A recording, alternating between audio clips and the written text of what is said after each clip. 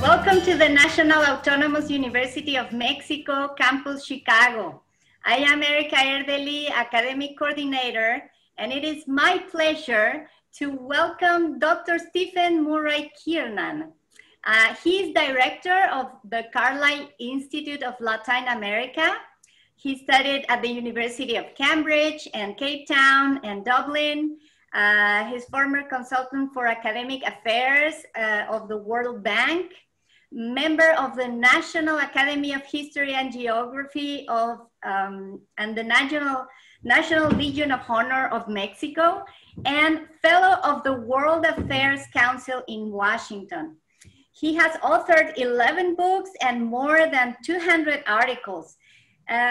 He will address today a very interesting topic of our national history in Mexico that has to deal with allies and enemies of Mexico and the Mexicans during the very turbulent 19th century. So welcome, Dr. Murray, and thank you very much for being today at UNAM for this very interesting talk. Yes. Thank you, Erika. I'm very grateful for this invitation from the UNAM of Chicago, doing their splendid work up there in the United States, and well, I'm always very interested as an Irishman living here in Mexico. I'm always very interested in speaking about the Irish contribution in many respects to the development, in some cases even the independence of Mexico. The great personalities I'm going to talk about, you know, Guillaume de Lamparts and Juan O'Donoghue and other people. I will be principally talking about the Irish battalion, the St. Patrick's Battalion, which came here in 1846, 1847, changed sides from the American to the Mexican side. And I will be talking about, from the perspective of empathetically putting myself in their place and trying to work out what an Irishman would feel when he came to Mexico with this American army, and why, for what reason they would change sides. It's a very interesting, I think, a very interesting psychological case. You know, all the disadvantages in terms of fighting for the Mexicans and against the Americans, because, you know, their execution was waiting for them if they were captured as prisoners of war. And I just wanted to get into a little bit in the mentality of these people. So yeah, so I'm very grateful to the UNAM as a person who's worked for the UNAM over the years as a guest lecturer, and I've given many conferences there, and I've done many publications with the APA UNAM and so on. So always a pleasure to work with one of the great universities of the world, the National Autonomous University of Mexico. Right, modern day Mexico is populated by a number of clearly recognizable ethnic groups who are relatively large in number, generally marry among themselves, and in some cases maintain a certain measure of distinctive culture and way of thinking that characterizes their race. The Lebanese, Jewish, and Chinese communities are good examples of this. Relatively recent arrivals to these shores, their numbers and social solidarity keep them intact as an identifiable group. They have not disappeared in the same way that African slaves, mostly of course men, were rapidly diluted by intermarrying in the area of Veracruz in the 18th century. By contrast, there are other groups who arrived to Mexico in far smaller numbers in different parts of a vast and unpaved land and at diverse times. Most of the Europeans who came to live here did so as individuals or in small contingents, retaining their surnames and possibly their physical characteristics, in a few cases creating their own social clubs and schools, the French, the British, the Germans, the Swiss, and so on. Even within this second category, the Irish never represented a very large minority. The Irish Mexicans, or we can romantically call them the Hiberno-Mexicans, can be separated into four distinctive groups.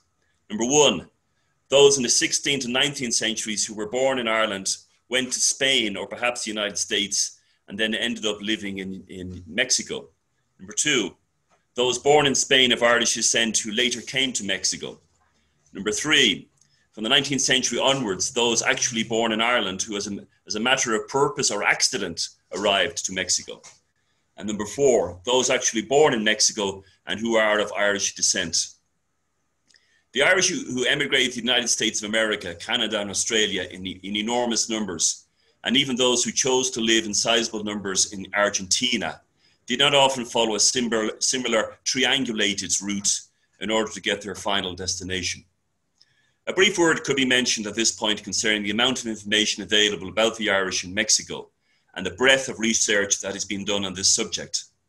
There is no large central source of information about Irish Mexicans. Indeed, the numbers were never great, and one consequence of the upheavals of the 19th century is that less information was actually recorded than in other countries. I will make a comparison which, to my mind, is quite revealing. With its headquarters in Switzerland, there exists a Society for Irish Latin American Studies, which publishes a research journal and has a large quantity of ordered data, both biographical and numerical, about the Irish, but principally as this relates to Argentina and its neighbouring countries.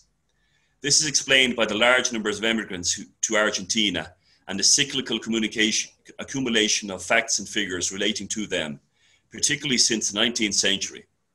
In fact, the breadth of information goes back to before this. For example, there exist details concerning the arrival in 1749 of the Lynch family to Buenos Aires, an action that would lead six generations later to the birth of the Irish-Argentine Ernesto Che Guevara Lynch, Che Guevara, and the overthrow of the Bautista regime in Cuba in the 1950s. So all this is connected.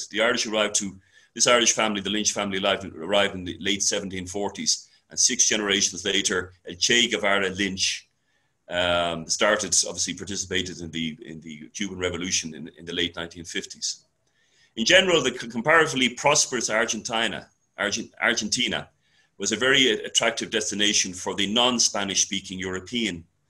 The process to bring Irish people to Argentina typically involved intermediaries who often went to their own counties back home in Ireland and enticed their countrymen with offers of land, employment and opportunity for the skilled lower middle class, and an escape for the poorer land tenants from the perennial threat of famine and destitution. An agent who did exactly this was Edmund Casey, who along with his partner William Orr Gilmore began selling tracts of land in Santa Fe to Irish farmers and others from the 1879 onwards. A certain organizational structure was already in place 6 years before. The St. Patrick Society in Argentina had already been established to promote emigration from Ireland. The emigration that did take place is a peculiarly unknown historical fact among Irishmen today. By 1841, there were 3,500 people of Irish birth living in the still small city of Buenos Aires, mostly from the one county of Westmeath in Ireland, and the number of Irish Argentines had arisen to perhaps 110,000 by 1917. Right, I'd like to go a little bit back to the early Irish, very, very early Irish. There exists a Toltec legend, speaking of a man with fair skin and a blonde beard who taught the Toltec people the virtues of brotherly charity, acceptance of God's will, and the secular benefits of improved methods of agriculture and use of metals.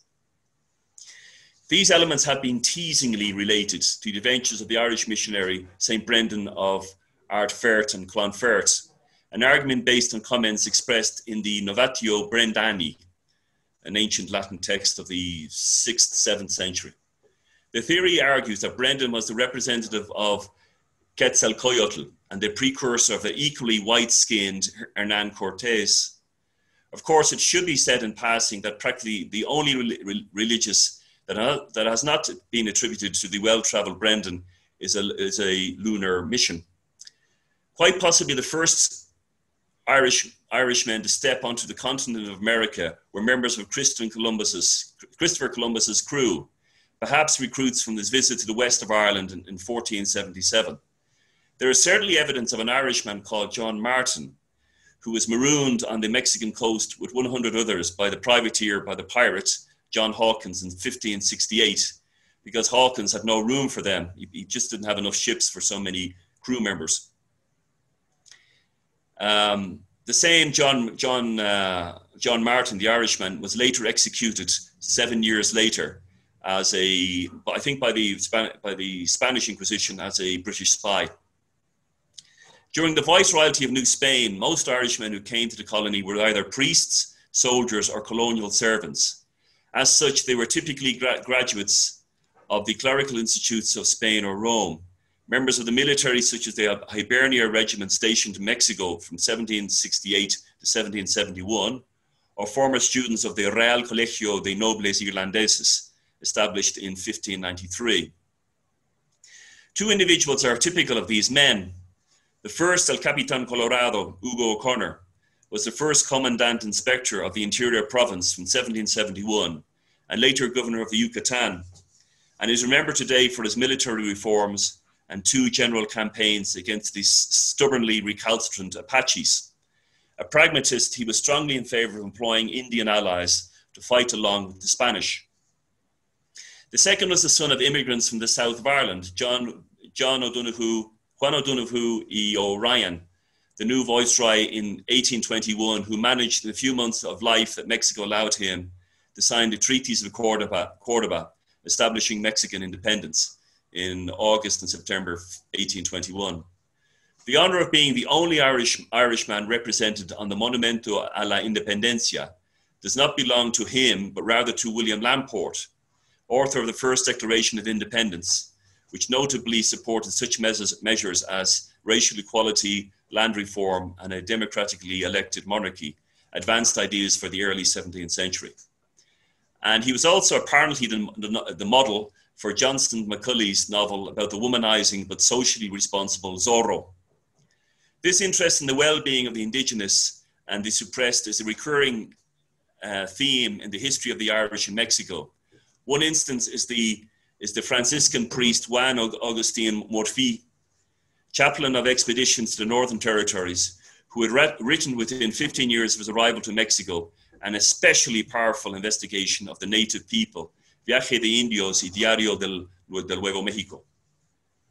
Something of the same empathetic pressure shown by previous generations of Irishmen in New Spain formed part of the motivation among certain soldiers of the United States interventionist forces of 1846 and 1847 to change sides. The Irish in Texas and northern Mexico. The regions of Spanish North America where Irish people had settled in relatively large numbers were the Louisiana Territory, passed from French to Spanish control in 1762 and governed for a short period by the Irish-born Field Marshal Alejandro O'Reilly, and the area now covered by the modern state of Texas.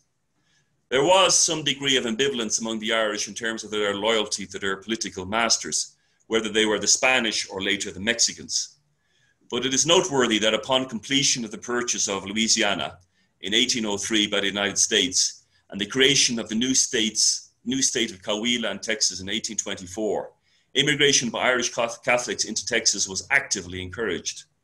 Their cooperation in doing this was assisted by the pressure of Protestant newcomers to this area, animated by racial and sectarian nativist ideas. A good example of what happened during the period involves the Irish settlers who began arriving to the Texan towns of Refugio in 1829 and San Patricio in 1831. Their journey from Ireland to these destinations was a typical story of disease and shipwreck. A cholera epidemic killed 200 of them while they were quarantined off New Orleans. One of their consolations was the aid that they received from Mexican people and officials. The Irish impresarios, or land agents, offered each family one labor, which is 177 acres, which is probably 70 hectares of land, if they used it for cultivation, but a far larger area of one sitio, 4,428 acres, if they raised livestock. A further enticement of an additional quarter of the total was offered if they married a Mexican national. The impresario himself was to receive 5 sitios, approximately 22,000 acres, plus 5 labores for each 100 families he brought. The settlements themselves turned out to be 2 of the very few agreements that were actually successful at this time in Texas. The son of the former Viceroy of Peru, Bernardo O'Higgins, again of Irish descent, talked from 1823 to 1830 of the importance of a colonization comprising such industrious and brave people, the Irish, but as in Chile, his plans came to nothing. There are reports that during the period directly after the independence of Mexico in late 1821, there was antagonism between some Irish Catholics and new settlers who were Protestant and in favour of the United States. The loyalties of the Irish were finally revealed in the 1835 Texan War. Two of the four impresarios favoured succession, in other words, joining with the United States, while another, Dr. John Hewitson, we see him here in the photograph, remained loyal to the government of Santa Anna, abandoned his properties, in other words, sacrificed all of his lands and buildings and so on, and went to live in Matamoras. Although reputedly he still died a wealthy man. This forced exit or voluntary departure of Irish people led to the Mexican Republic of Irish people loyal to the Mexican Republic, partly explains the large quantity of Irish surnames Byrne, Walsh, Foley, Hayes, and O'Leary, still found in states like Chihuahua, Nuevo León, and Durango. As was said earlier, quite often the Irish found themselves by the machinations of historical accident in locations they had not originally intended to inhabit. A last chapter in this series of projects by Irish impresarios occurred when a plan was submitted by Father Eugene McNamara to settle 10,000 Irish people in Northern California, state of California on the Pacific coast. The proposal was again partly based on the argument that they would be a bulwark against the encroaching Americans and become active players in the economic development of the region. But the Treaty of Hidalgo ending the Mexican-American War in 1849 made this plan irrelevant. Mexico had lost the state of California. Right, the San Patricios. As a way of introducing the topic of the well-known St. Patrick's Battalion, I would like to mention some of the military exploits of the Irish in Latin America.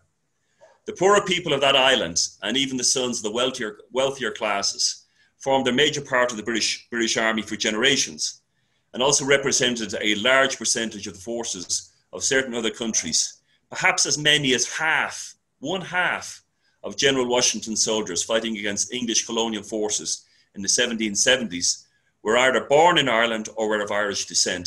50% of his army fighting against the English were either Irish or of Irish descent. Soldiery was a source of employment and was motivated by such basic sentiments as patriotism, empathy for the underdog, and financial reward.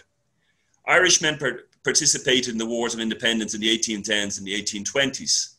In 1814, for example, the Navy of Argentina was commanded by Guillermo Brown, and the Navy of Uruguay was commanded by Peter Campbell, both of them Irish.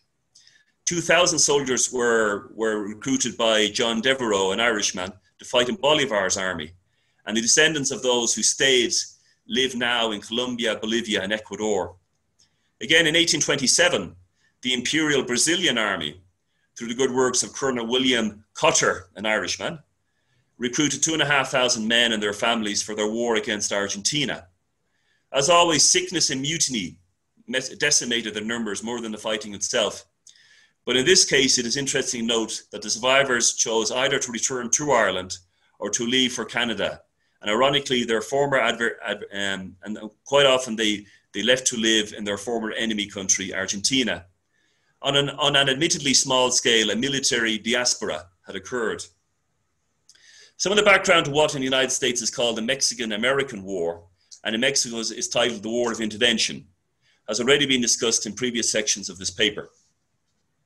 The Mexicans were certainly aware that their northern possessions, the scene of much bloodshed against native peoples and investment of treasury, were underpopulated, yet obviously very attractive to an admittedly more entrepreneurial nation, the United States, which clearly recognized the advantages of possessing the ports of San Francisco and San Diego, the natural resources of Nevada, a trade route through New Mexico, and the vast farming lands in between.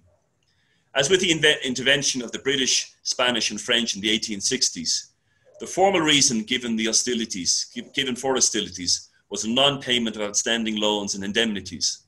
In light of this grievous omission on the part of Mexicans, the offer of $5 million for New Mexico and $25 million for California probably appeared quite munificent.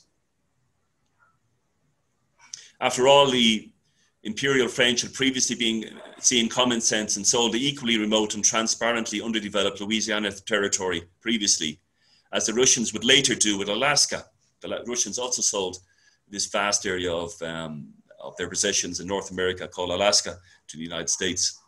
But the Mexicans were proud that their recently independent country extended deep into North America, that it contained tremendous possibilities that would be plundered in good time. In any case, that stubborn survivor of his own shortcomings, Santa Anna, was back in the presidential palace. All of this acts as an introduction to the famous band of soldiers, the so-called San Patricios, whose ranks, contrary to the belief of many, were never more than 60% Irish, but whose ethos and passionate sense of the little man against the bully were characteristically Irish. The soldiers comprised men born in at least 7 different European countries, excluding Ireland, plus Canadians, Mexicans, Americans, and even some escaped slaves.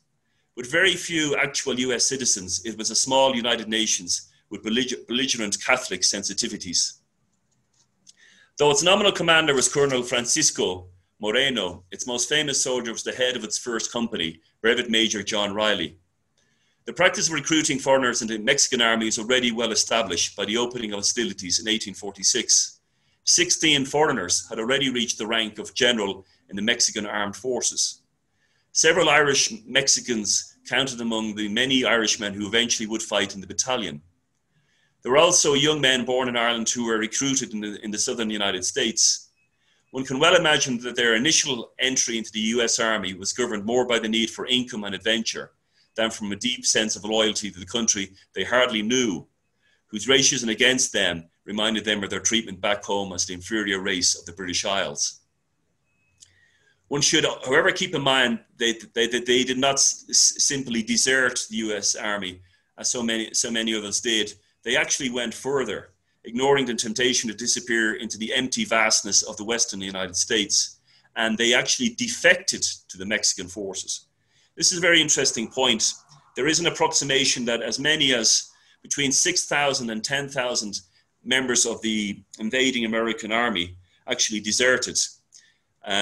Most of them just disappeared into the mountains, into the empty spaces of New Mexico, Arizona, California, and so on.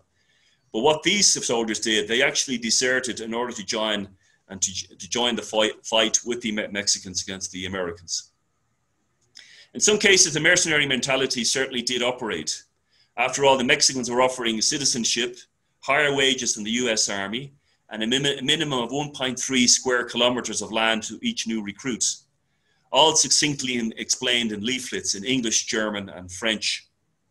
So obviously the Mexicans were tempting these the foreign elements, particularly the foreign elements in the invading U.S. Army, with these offers of becoming Mexican citizens and vast amounts of land. And additionally, if a man ignored the quite obvious inevitability of U.S. victory and the concurrent ire of military justice, even for non-citizens in his army, then this incentive was important. One should also recall that the human being is sensitive to what he witnesses, especially if he can put himself in the place of the victim. This sympathy was certainly identified as a motivation to defect by Catholics. As Jack Bauer expresses it, I'm quoting, on reaching Mexico, they discovered that they'd been hired by heretics to slaughter brethren of their own church, end of quote. The leaflets encouraged this sympathy, and the impulsive and emotional decision was made by a tiny minority of Irish soldiers in the US Army to change sides. Though in line for a lieutenant's commission in the US Army, John Riley himself lasted only 6 months in the American Army before he was motivated to pass to the Mexican side, before war was even declared, but at a point at which hostilities would have appeared inevitable. The newly configured St. Patrick's Battalion participated in 5 major engagements against the Americans.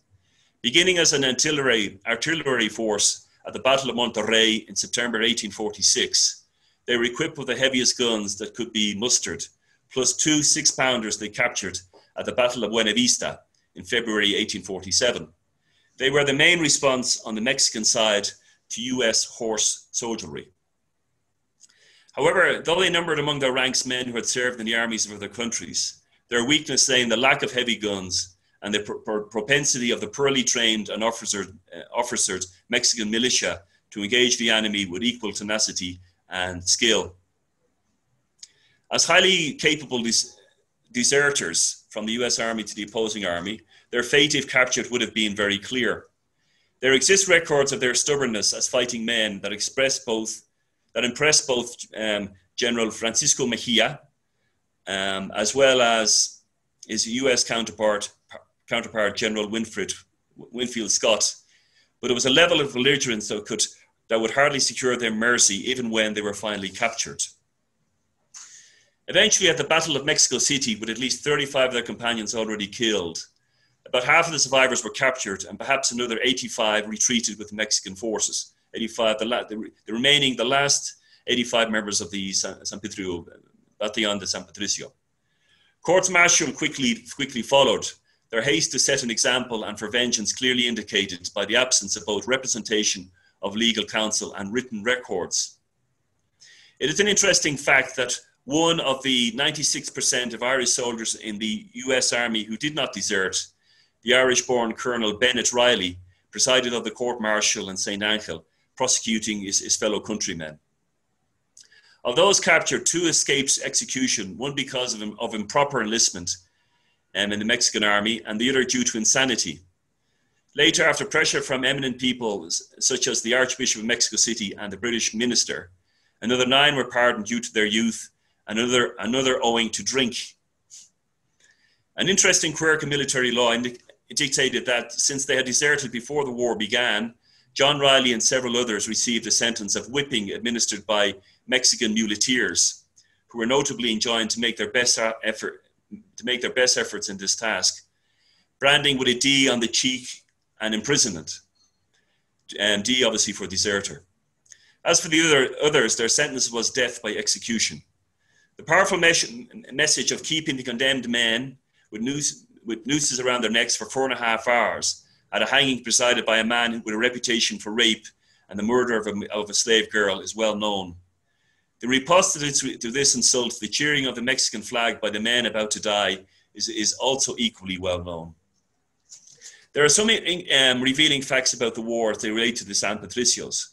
It is quite plain that they made scapegoats in a war that often lacked basic military discipline on the American side.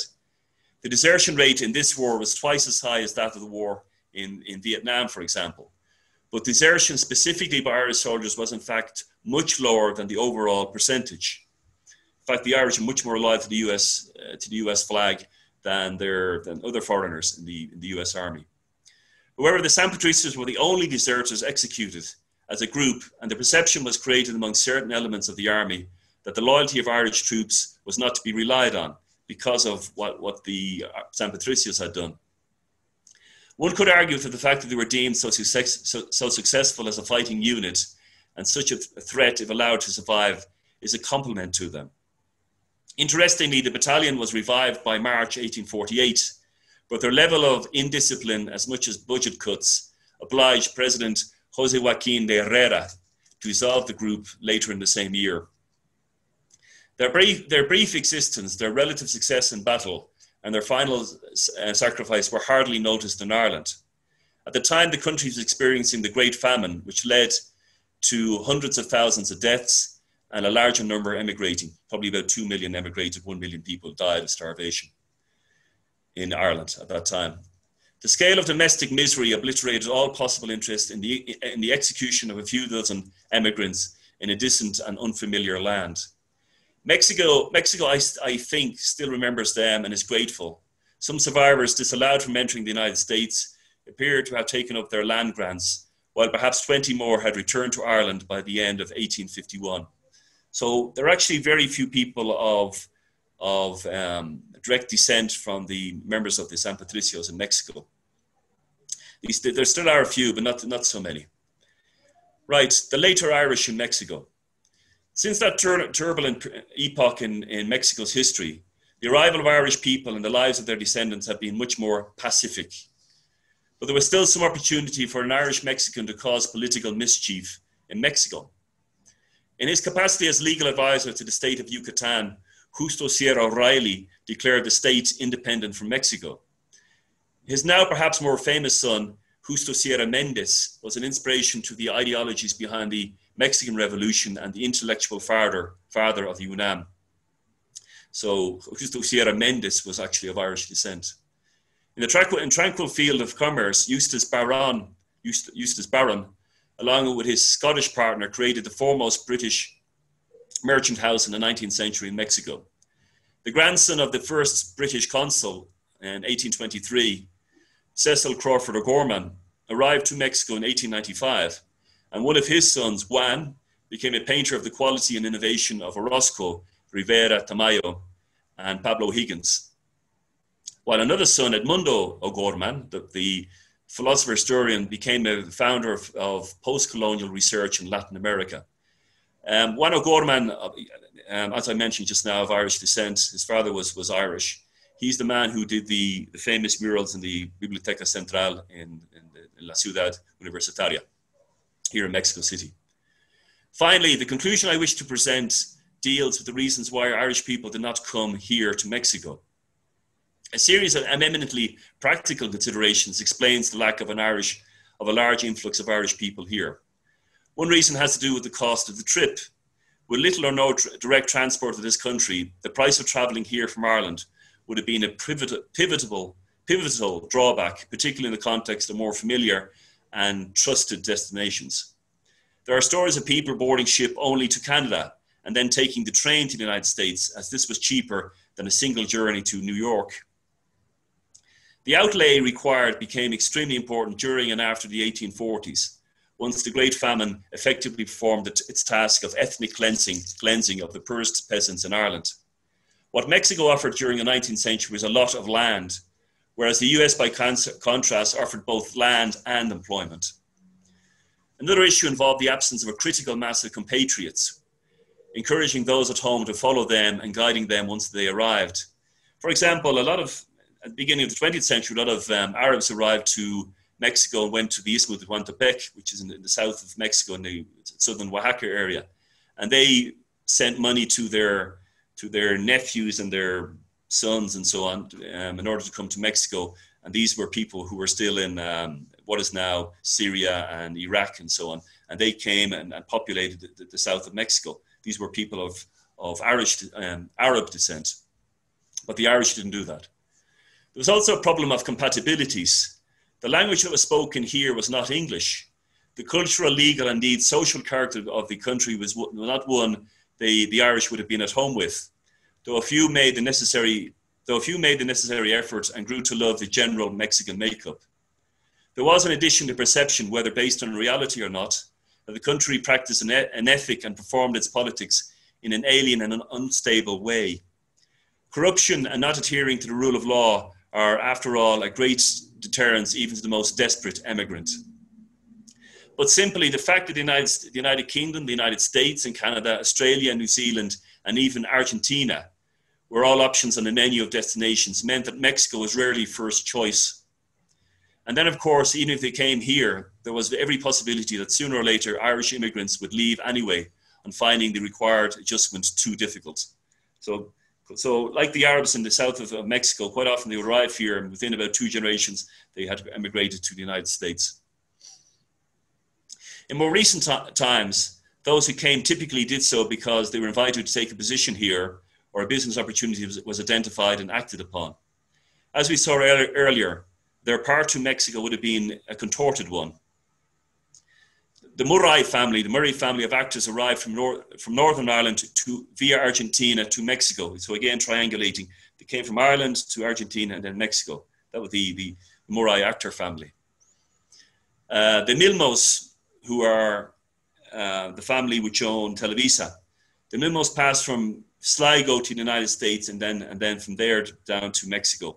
The O'Farrell family, which again, who are involved in media as well, they started in the County Longford in the centre of Ireland, went to Spain, went to Cuba, and then they came to Mexico. These are all relatively new arrivals, are well known because of their success in the field of business, and one senses they feel at home here. Why would an Irish person feel this way about Mexico? Why would an Irish person feel at home in this country? Let me posit a theory in order to finish this presentation. Ireland is a country that often suffers from a well-concealed lack of self-esteem, a debilitating assessment of itself that is fortified by its habit of comparing itself to its larger neighbouring country, in this case, Great Britain. Tan lejos de Dios, tan cerca de Inglaterra, as a phrase could capture this mentality. Mexico has a similar disposition. Ireland is a country in Europe, but does not entirely feel itself European. Its people are first loyal to their country, city or region. Then they identify themselves with the country itself.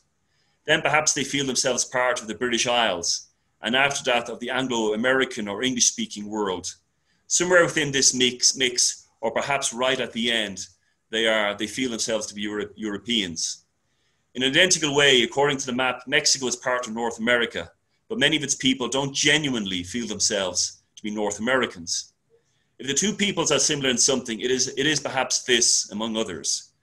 Although one would like to think that this habit of mind is growing weaker, and the major compatible elements has more to do with personality and human feeling.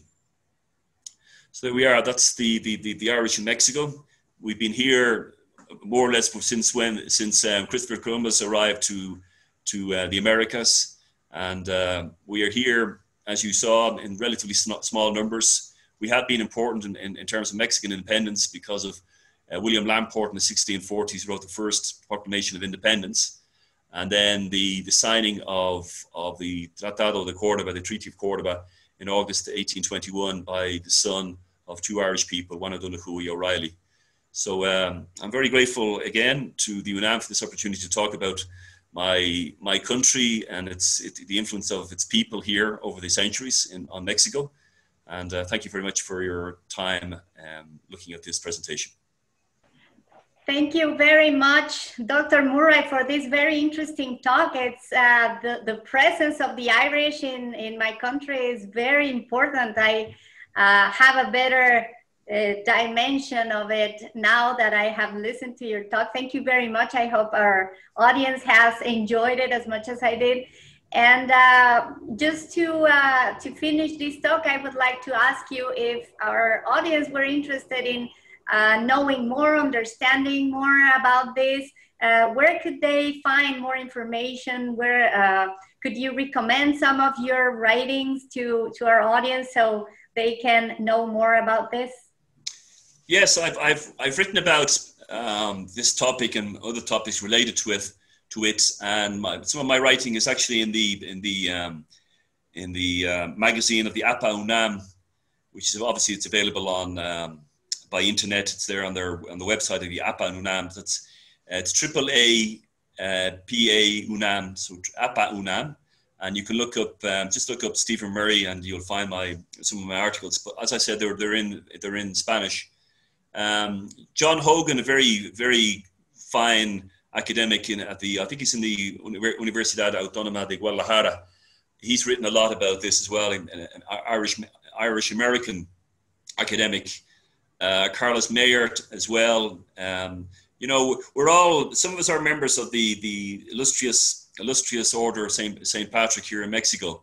And it always amazes me when I talk to my Mexican colleagues in the same order, how much they know. You know, for example, one of them his name is Sanabria Iturbide, and obviously he's very proud of his imperial ancestor and so on. But he knows a fantastic amount of the Irish contribution in his case, and at the time of the first emperor of Mexico in the early 1820s. And so I, as a person, I'm very interested in this subject. It's astonishing how much, in some respects, how much I know, and then you realize there's so much more to be found out, you know, and it's almost like you accidentally discover that a certain individual was doing something in the Yucatan, as I mentioned, with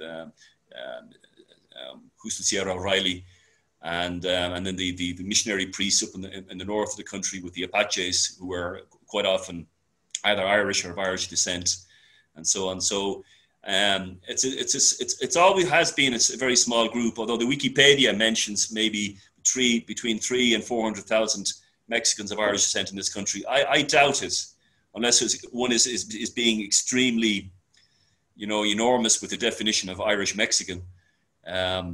I doubt it. But the contribution has been very interesting, very, very interesting. And as I said, there is a certain amount of, there's a sentimental investment by Irish people when they go to places. As I said, they went to Argentina and they created the Argentinian Navy. They went to Uruguay, they did the same thing. They were helping Bolivar. They were helping George Washington when the United States was becoming independent from the British Empire in the 18th century. And then they came here, and they could have just disappeared, you know, gone to some unknown coastal area of Sinaloa at that time, or just disappeared, you know, into these enormous underpopulated territories of New Mexico and Utah and Arizona and California. But they decided, as a matter of principle, they decided to stay here and fight. And they were usually at these battles, which I mentioned, all the way to Excomento de Churubusco. And at these battles, they were normally the last people to retreat or to surrender, because they wanted they wanted to put up as good a fight as possible.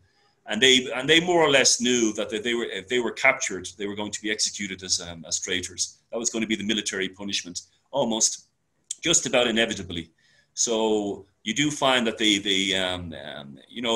would be a certain amount of argument between the Mexican and forces and the St. Patrick's Battalion about when was a good time to retreat or to surrender, because the Irish did not want to surrender, and the Mexicans wanted to fight another day. But we will survive this battle.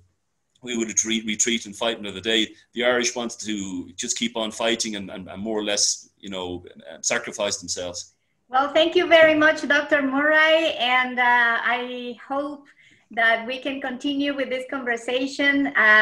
Thank you for your collaboration with UNAM in general, and in particular for today's talk. And we will be looking forward to having you again at our National University of Mexico. Thank you very much again. And thanks to our audience for being with us today with this very interesting topic about our friends, our Irish friends. Thank you.